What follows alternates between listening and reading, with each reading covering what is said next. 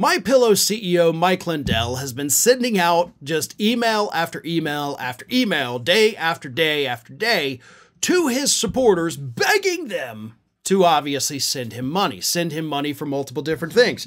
He has the Election Crime Bureau, he's calling it. He has the Lindell Offense Fund, not Defense Fund, Offense Fund, right? Because you're going to go out there and send our little drones to all these polling stations and hope that we don't get hit with criminal charges for doing that because it's not legal.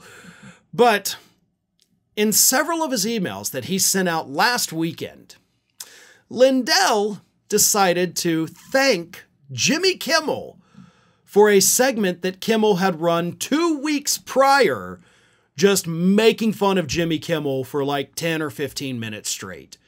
Now, Kimmel, again, 2 weeks before Lindell starts sending out these emails about it, did a segment that was called Mike Lindell's My Christmas Spectacular. It was a variety show that included appearances from real and imagined MAGA stars, including Jeanine Pirro, the QAnon shaman, George Santos, and Representative Lauren Boebert, whose Golden Dukes-nominated Beetlejuice scandal made for a memorable punchline.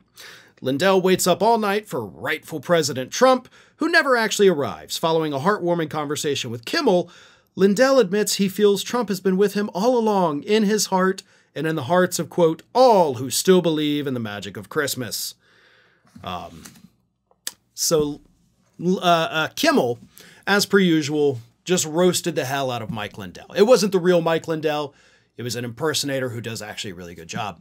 But Kimmel has been one of the people who just consistently, routinely, repeatedly, and hilariously roast the hell out of Mike Lindell. It's been wonderful, and I've loved every segment that he's done about it. But Lindell decided to include that in his little email to all his supporters, begging them for money. And this is what Lindell said in the email. While our campaign to save America ramps up, we are also thankful to comedian Jimmy Kimmel's latest attempt at humor and his free publicity given to our great crusade to save America. All of the conspiracies I touted are coming to pass.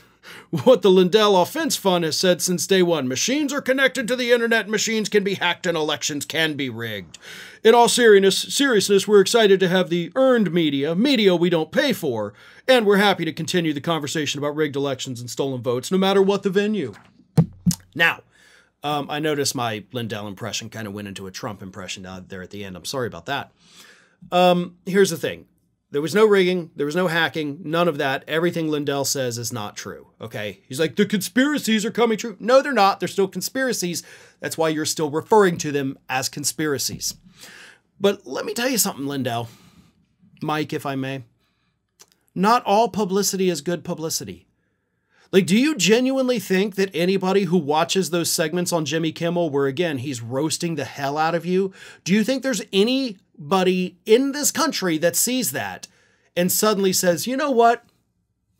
I think Mike Lindell's onto something. I think Mike Lindell is right. This comedy skit making fun of him for being a crackpot has changed my mind about it, and I'm now going to send him money.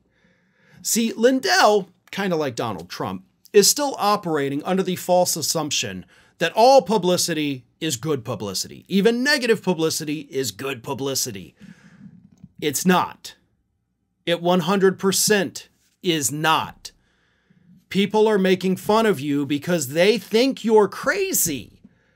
And the audience, through these skits, comes to think that you are crazy. And if you don't think that comedy skits have an impact on how people view individuals, then let me direct you to Sarah Palin and her "I can see Russia from my house" comments, right?